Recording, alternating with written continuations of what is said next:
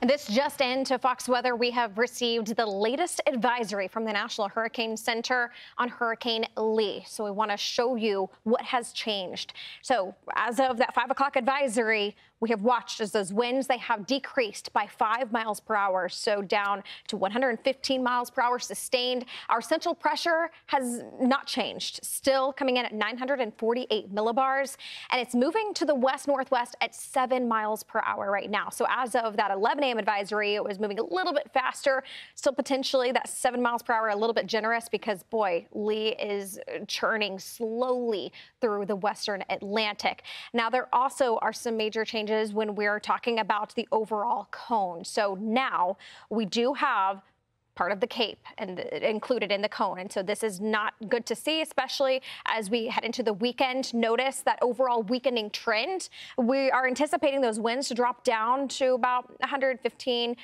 down to about 105 on Thursday, and then down to 90 miles per hour sustained by Friday. And by Saturday, 75 mile per hour sustained winds. Remember that this is where most likely the center of the storm is going to track. And so that means that we could be talking about some dangerous rip currents, large swells, tropical storm force winds.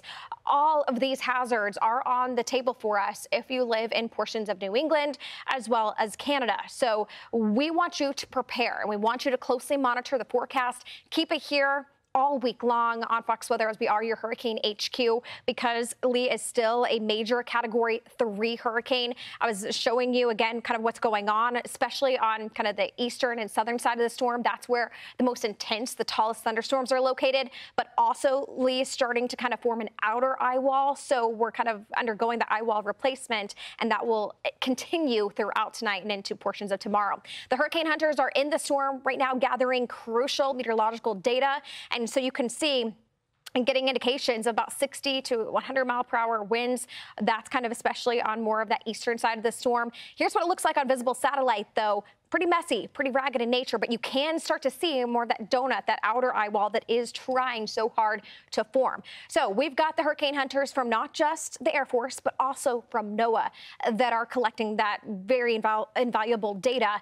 And so this is going to continue these scheduled flights throughout tonight, so the early morning hours, and also all the way into tomorrow. And we'll be bringing you their findings right here on Fox Weather. I'm Amy Freeze. Welcome to Fox Weather's YouTube page. We have more great videos on the way, so make sure to subscribe to stay updated on all things weather.